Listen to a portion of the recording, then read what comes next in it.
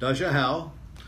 I'm Ed Royce, Chairman of the House Foreign Affairs Committee, and I have made Taiwan a top priority. 20 years ago, I took my first trip to Taiwan as a member of the Taiwan Caucus. And every year as chairman now of the Foreign Affairs Committee, I lead a delegation there. Recently, I had the opportunity to press the head of the World Health Organization on the importance of including Taiwan and giving them a seat at the table.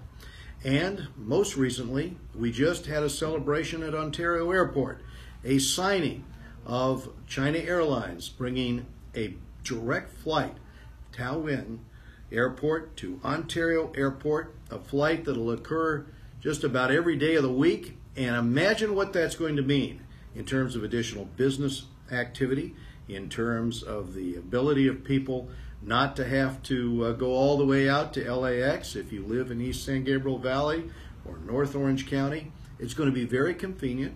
It's going to be less expensive. It's going to bring more business activity, and it's going to be a chance for families to travel more easily to the United States. I will say that just as we saw when we got the visa waiver program through, we saw a 50% increase in travel from Taiwan to the United States. I think this is going to give us another opportunity for more travel to and from the U.S. So let me just say to all of you there, happy National Day.